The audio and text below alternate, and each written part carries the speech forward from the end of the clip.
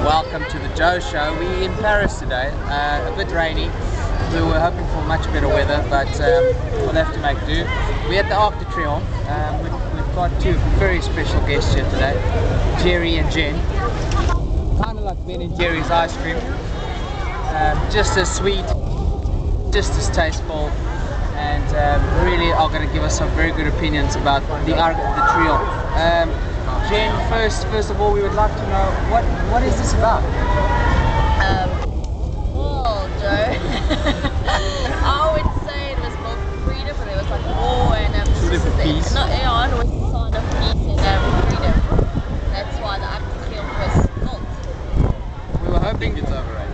We were hoping they weren't going to guess. We were actually, really. It's not a guess. It sounded like a guess. It's not really, very convincing. I'd love to hear Jerry's opinion now, because Jen really, that was not very convincing. Jerry, what do you think the Arc de Triomphe was built for? I really think Jen sucked that information out of her thumb. I think there was purely just built for a tourist attraction. Ja, op die einde van die dag geld praat. So terug na julle tot de volgende keer.